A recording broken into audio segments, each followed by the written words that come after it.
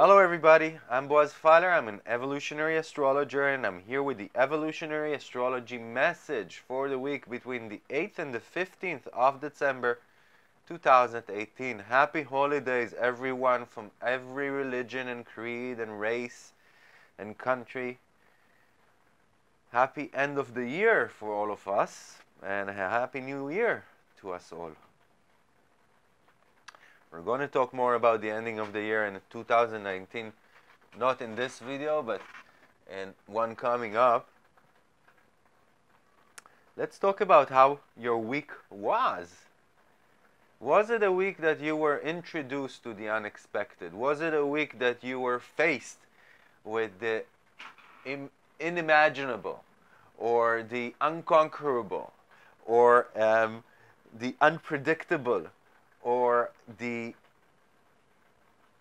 immaculate, something you couldn't even influence if you wanted to, totally out of your control and reach?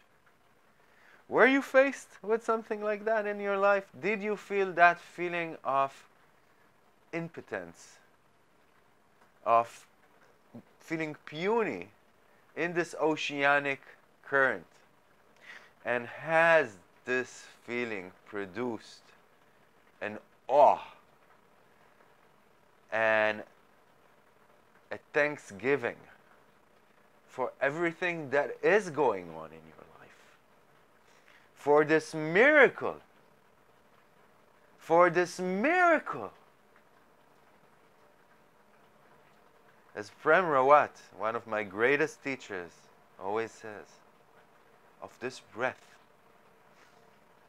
coming in and this breath leaving.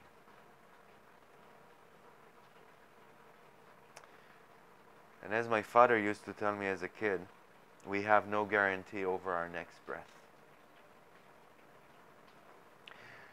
So this was that kind of week, and we still have this kind of energy in the sky.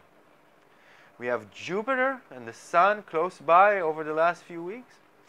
On the one hand, giving us tremendous optimism and a great need to take this life as an adventure and step forward into unknown territory, to really believe that we can do it, that we can heal this, that this is going to be all right, that we're learning, that we're developing, that we're expanding.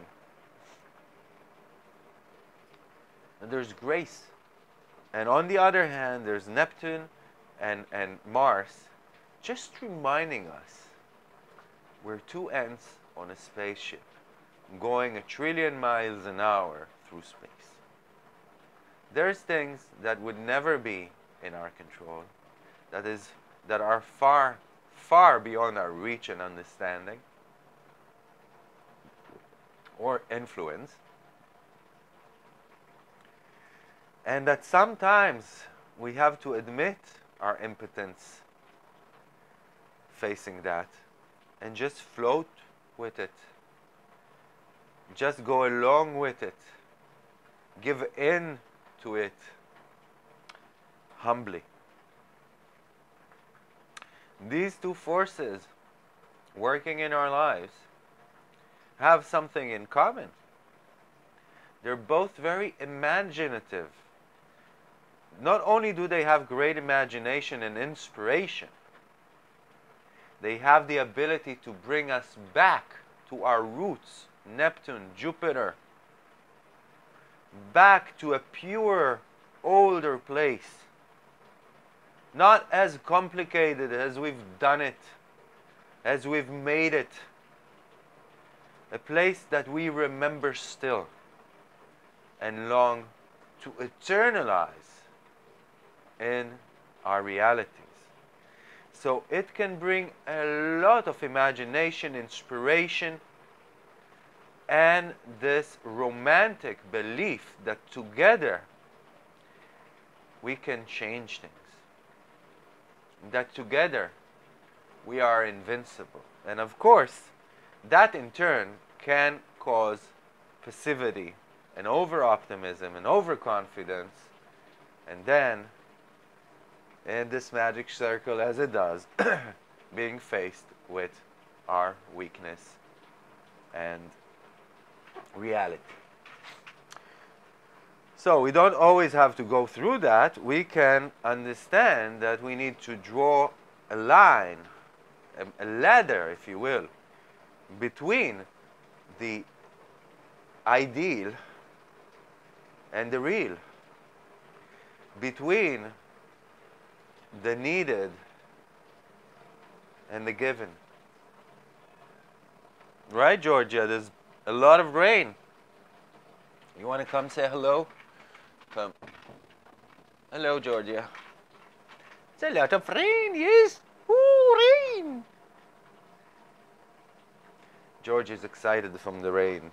So, what is this week all about? Well, it's a kind of dreamy week, like I said, with this Neptune and this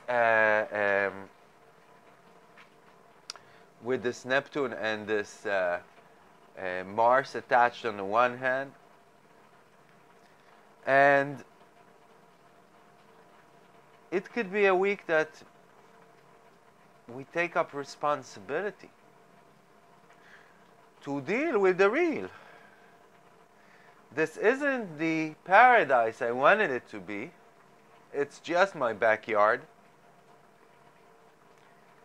It's not the tropical heaven that I was thinking about.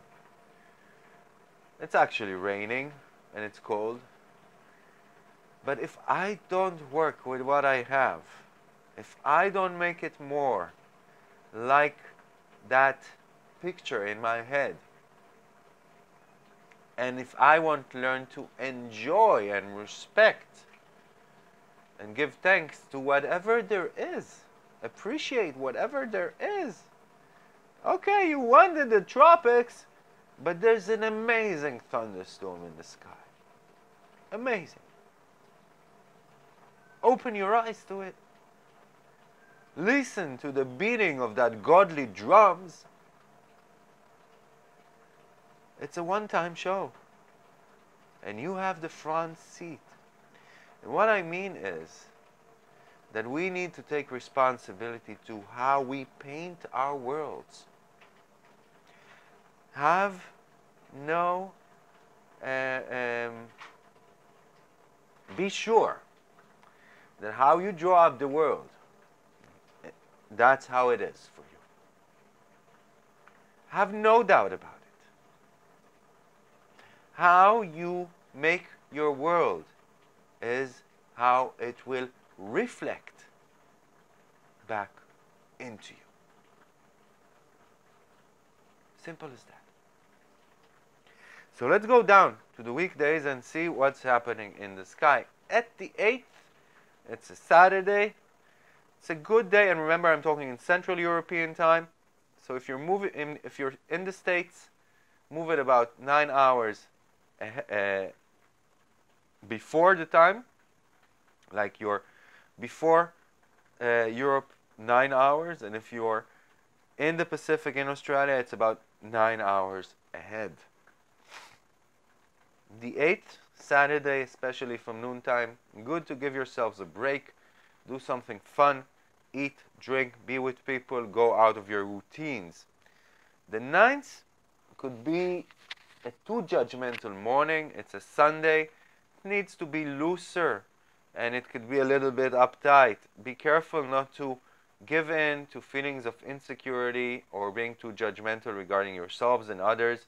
From the afternoon and evening time, it's a great time for some activity, doing something that involves energy and creativity is best on that Sunday night.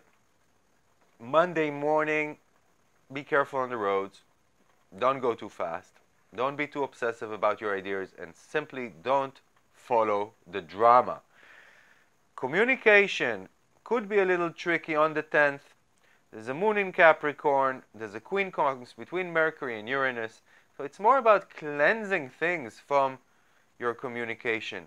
It's about finding new, better ways to communicate and understand what needs to go. And that's especially good from the evening time onwards. Just don't be too rebellious on that Monday. Tuesday the 11th, the moon moves from hard ass Capricorn to alternative Aquarius. Could lift and change things and give us a stir that lively up things a bit. And especially from the afternoon time, it could be a fun day, a day that we can enjoy ourselves or expand our horizons, but we have to be careful with relationships at noontime, as it could be a little too conflictual. Wednesday, wonderful day, sextile between the moon and the sun when the moon is in Aquarius. It's also the beginning of really starting to feel that Venus trine Neptune that is going to follow us through the next week and a half. It's a romantic time in our relationships. It's a time that we can enjoy more of the subtleness and the emotional themes in our relationships, and it's a great time to bring romance back in. Just don't be too naive. Don't be too idealistic about people that come into your life at this time. And from time to time, do take the rose-colored glasses off and see what and who is really standing in front of you. As long as you do that, it's a wonderful time to introduce a Care Bear attitude into your relationships. Just be real with money. Keep it real with money over the next week and a half. The 13th is an even more dreamy day as the moon moves into Pisces. And Mercury moves into Sagittarius. It's its opposite sign. Mercury in Sagittarius isn't that interested in learning anymore. It's more about disseminating what I've learned. It's not so much about enriching my opinion with the opinions of people around me, but it's more about preaching my truth to others.